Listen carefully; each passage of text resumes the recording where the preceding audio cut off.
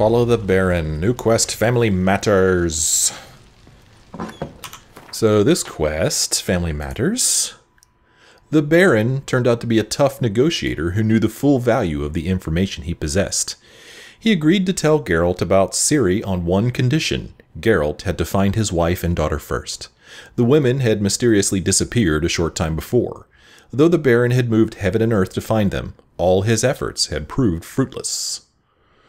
Okay, well, this is also level 6. I think we can handle this, even though we're only about a third of the way through level 5. I think we'll be fine. Besides, we're here. Character entry added. The Bloody Baron. Tamara Stringer. Anna Stringer. New quest Ciri's room. Okay. What else are you going to throw at me here? So let's take a look. Characters. Anna Stringer. Geralt did not meet Anna Stringer, the Bloody Baron's wife, when he visited Crow's Perch. Sometime before his arrival, this woman had disappeared in unexplained circumstances along with her daughter, Tamara. Geralt did, however, receive a detailed description of the missing woman.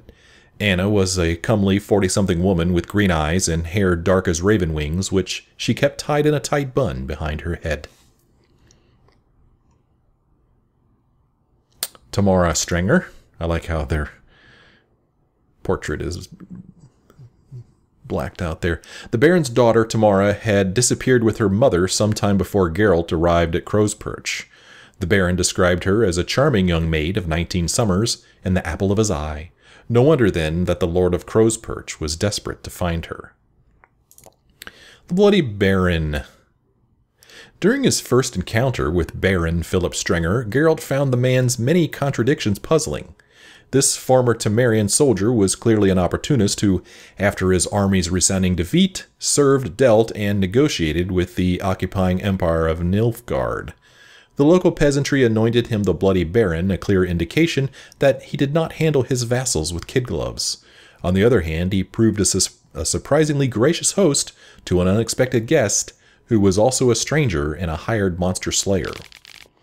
His treatment of children and young women, towards whom he demonstrated a wholly sincere, near fatherly concern, likewise contradicted his bandit-like appearance and terrifying moniker. Ciri had learned this for herself, finding care and shelter under his roof. In exchange for information about Cirilla, the Baron asked Geralt to find his wife, Anna, and their daughter, Tamara.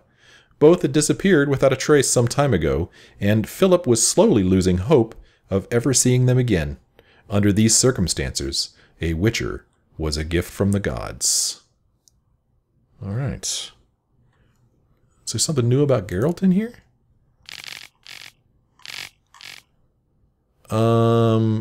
I don't know if I've read this or not. Many cannot fathom the friendship Geralt of Rivia and I, Dandelion, have shared all these years.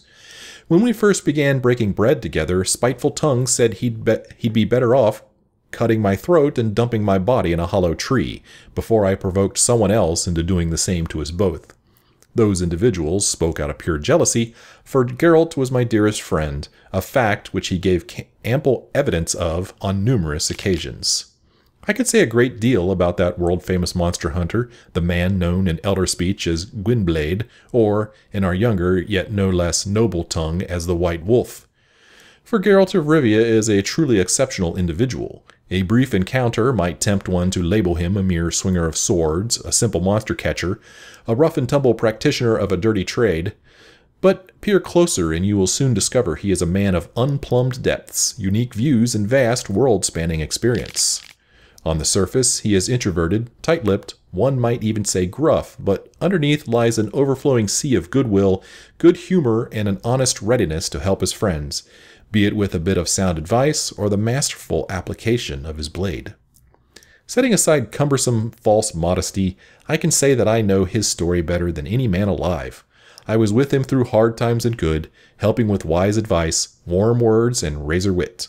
As a result, I am a vital part of his story, both in its earlier and present portions. It is thus my duty to continue my chronicle and, for the benefit of future generations, put in writing the next chapter of his deeds and exploits. Our good buddy Dandelion. Well, surprisingly, the Baron has nothing to loot in here. So, let's get with the following of the Baron. When she was a babe, my daughter loved animals. Saw a deer trophy on a wall once. Do you know what she asked? Haven't got a clue. Papa, is that deer's wump on the other side of the wall? You see it there? What's a trophy?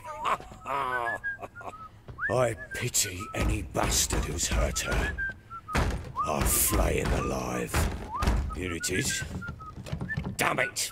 Jammed again. Bedchamber. Tamara's room is there.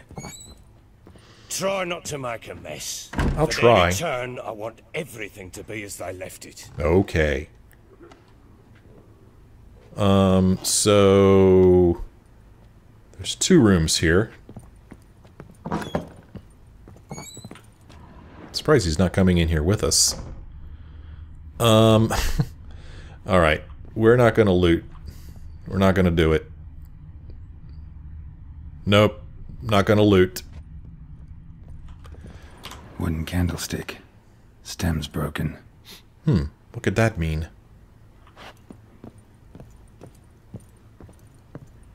Walls a different color.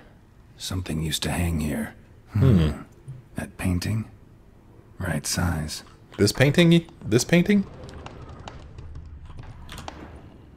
The Baron and his wife. Look happy enough.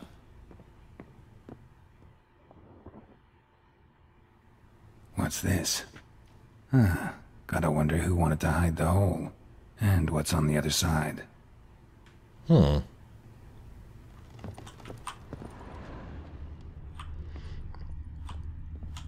Fresh flowers. He expects them to return any minute. Takes hope. So, you may wonder why I'm not gonna loot. Just simply because he asked me to leave everything the way it was. That's it. That's the reason. That's why I'm not gonna loot.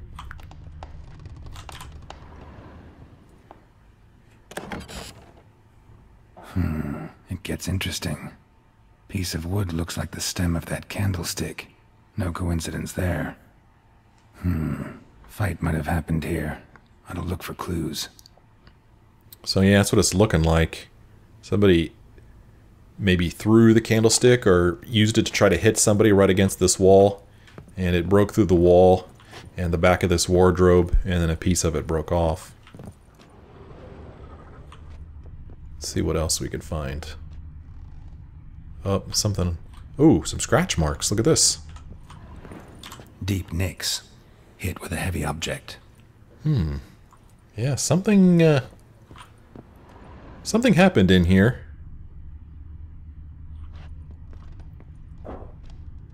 What else? Okay. Over here. What's this? Blood? What is this? Rest of the candlestick. Oh, And wine. stains. Somebody smashed a bottle. From Toussaint. Yeah, Herveloos. Scent hasn't died. Wonder where it'll lead me. So we're supposed to follow the, Whoa. Oh my. It's,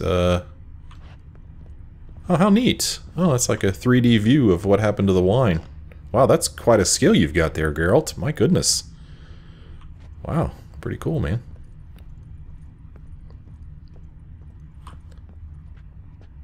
Well, it went out here. And it went into this room. Oh no, it went downstairs. And there's something with that floorboard there. What's up here? Damn, trail breaks off. Could find something else, though. The Baron must be looking at me like, what the hell is he doing? A talisman. Spruce wood. Smells of juniper incense. Some sort of folk talisman. Protective. Question is, against what? Won't find much else here. Okay. Let's look at our inventory. Is the talisman in there? Talisman magic item. It just says item needed to complete a quest. Okay, we can't get any more information from it there. So it says we're supposed to talk to the Baron about what we found, but aren't we supposed to look in the other room as well? I want to.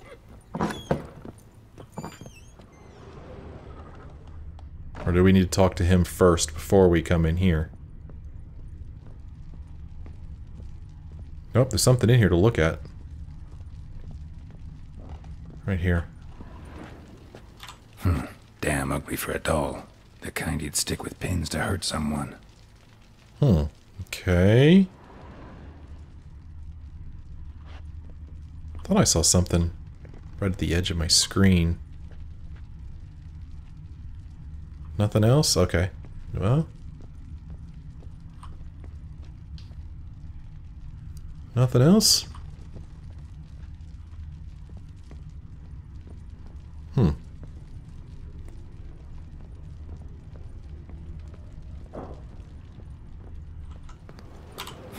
Damn ugly for a doll. The kind you'd stick with pins to hurt someone. Okay, is that all we're gonna get out of this room? It's kind of looking like it.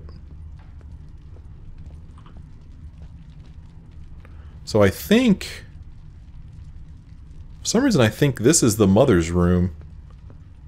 The other room was the daughter's room. Am I right about that?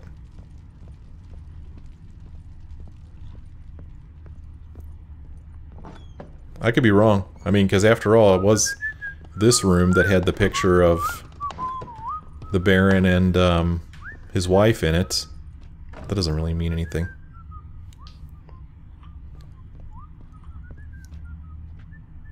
Trying to see if I could see what would indicate whose room this is, some kind of hint. But, not really seeing it. I'm not real sure which room is which. Maybe when we talk to the Baron, we'll say, I found something in your daughter's room, or I found something in your room. Let's go see what we say to him.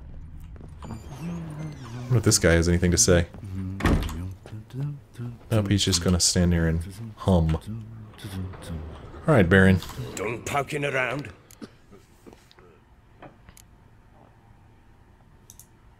Whole landing smells of wine. Tell me anything about that? One of the lads, must be. Lushes, one and all. Give your men Ervelus? Oh, damn it. I might have spilled it. I told you I was good and marinated that night. Was it matter? Stench of wine in plenty of corn around the castle. Found a doll in Tamara's room. Tell me about it. What could possibly be so interesting about a doll, Witcher? Looks like it might have been used for some sort of black magic. Where'd Tamara get it? Black magic? Are you balmy? I made it for her. She was 4, perhaps 5 winters old. We were in Vizima on market day, and she saw the sorceress, Triss Merigold. Insisted she must have a doll just like her. Couldn't afford a thing of that sort, so I made the doll with my own hands.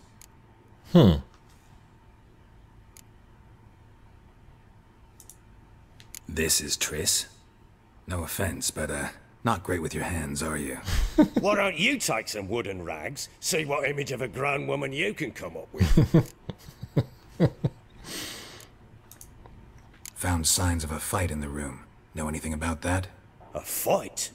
What are you talking about? Someone was attacked. Probably your wife or daughter. Whoever it was tried to defend themselves with a candlestick. Missed the attacker. Punctured the wall instead. They tussled too. I don't know nothing about this. That night, I was drunk, don't remember a thing. They were gone by the time I awoke. Doubt you were the only ones in the castle. Maybe one of your men heard something? 3 times I asked those bastards if they'd seen anything, heard anything. Nothing, not a one of them. I mean, if he was so drunk, is it possible that he was the one who maybe fought his wife and he just doesn't remember it? I mean, that would cause her to leave in the night and take her daughter with her, I would imagine. Recognize this amulet? Yes. Anna began wearing it a time ago. Any idea where she got it? None. Any witches or cunning women in the area? A pellar? Old Coot lives near Blackbow. And there's a cunning woman in Midcopse, but I know little about her. She's only recently arrived. If Anna were to see someone, she'd choose the pellar, not the woman. Anna was wary of strangers, newcomers. Well, I guess I'm off to see the pellar, since we've already talked to him about these two other things. Want to have a chat with this pellar.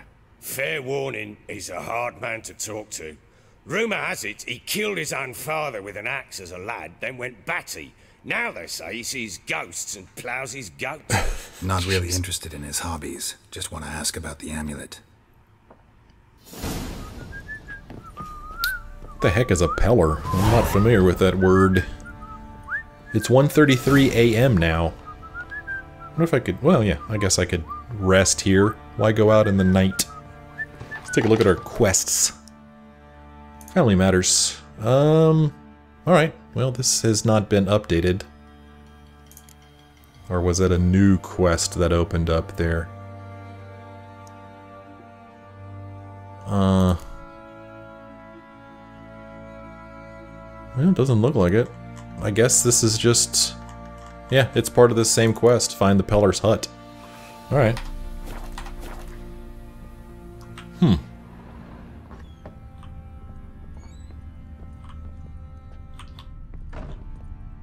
Locked.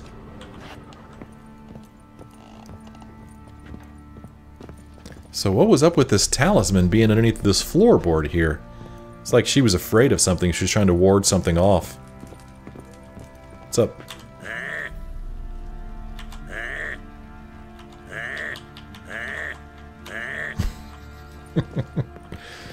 Okay. There's a sergeant over there. Ooh, there's another clue to check out. See on my mini-map? I don't know how to get to it. I don't know if it's below me or... Huh, how do I get there? Interesting. What happens if I walk upstairs? Does it show it as being... Yeah, okay, see now the little red arrow pointing down is underneath of it? And then if I go down these stairs, will it show as being above me? No, I think it maybe is on this level. Alright, well, we'll make it down there. So there's another thing to search there.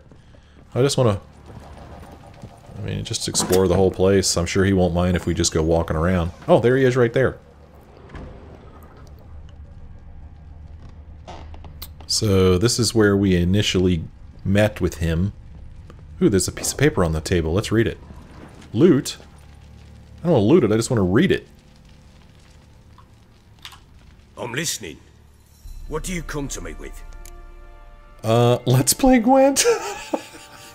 That seems so silly. Hey, we'll find your wife and daughter later. Let's play some Gwent. Now let's ask him some questions.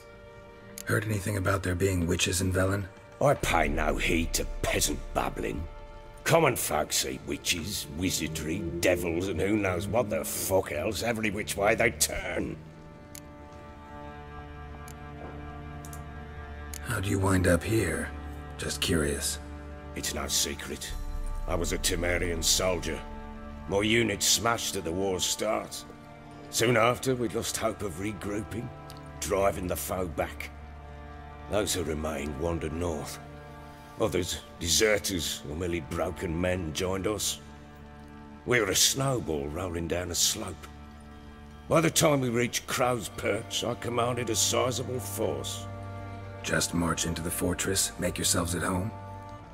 With Nilfgaard advancing, the local lord had fled, abandoned the perch. Once this war's over and Nilfgaard's victorious, the Black Ones will grant me a title. All talk of a self-proclaimed baron will cease. Okay. Can't help wondering why you made a deal with the Nilfgaardians. What could I do? Cast myself at them and die a hero? Fuck a hero's death. Fuck death. Rather live as a traitor. Ere long, none will remember it. Temeria is no more. There's naught left to betray. The local Nilfgaardian garrison doesn't look that strong. What of it? Even were I to attack, cut 'em down to a man, others will come soon. Black Ones will flood this land, take control before long. Sure as we've all got arseholes, they will. Okay. So long. So long. I want to read this piece of paper. Nilfgaardian demands. Okay, he doesn't seem to care that we picked that up. Let's read about it. Nilfgaardian demands. Philip Stringer, your supply problems do not interest us. The pact we signed was clear, and the Empire of Nilfgaard demands you fulfill its terms. If you do not, our mutual obligations will be rendered null and void, and your privileges will be revoked. Sincerely, Havartvar Mohon, Field Marshal, Army Group Center Command. A little trouble with the Nilfgaardians. I didn't notice that piece of paper before. I could have overlooked it. So, we need to find this Pellar's hut. And that is up around here. So we will do that next time, as it is break time for me. As always, I thank you for watching. I do hope you enjoyed it. If you did, won't you consider leaving a like, or feel free to leave a comment if you wish. If you're not a subscriber, won't you consider subscribing? Thanks so much for watching. I hope to see you again in the next episode.